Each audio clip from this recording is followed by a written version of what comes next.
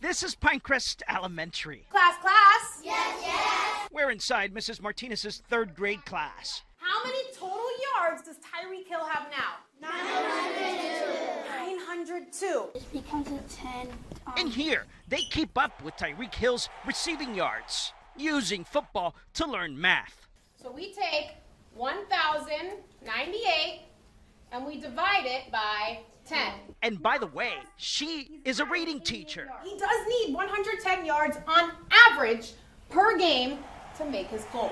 Mary Martinez is a diehard fan, if you can't tell. I'm following the Twitter, I'm listening to all the press conferences. Martinez says she teaches just like Mike McDaniel coaches the team, showing the kids a loss is just an opportunity to try again.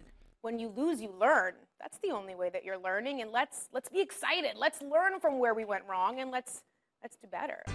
How many yards? Her teaching prowess getting a lot of attention on social media, all thanks to the power of sports, she says. To celebrate this teacher's skills, Dolphin cheerleaders showed up today.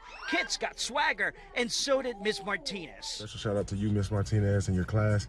Thank you all for the support. Complete with a personalized message from Dolphins linebacker Bradley Chubb. She helps me learn, way better, in a fun way.